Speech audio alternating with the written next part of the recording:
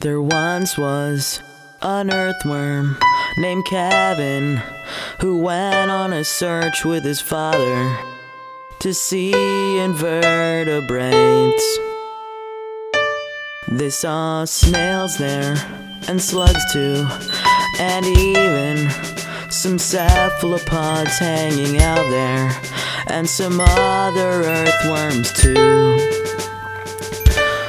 It amazed him, but his spine wasn't tingling because he didn't have one, the poor invertebrate.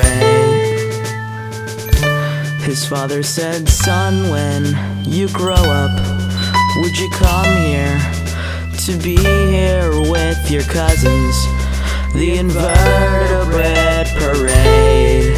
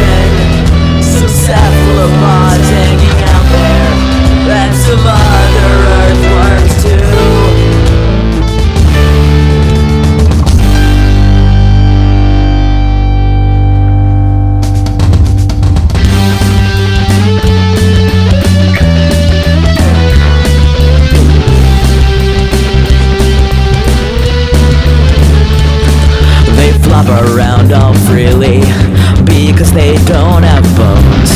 Worms squirm around with CT and segments. And after all, peripheras started life on the earth. They're 95%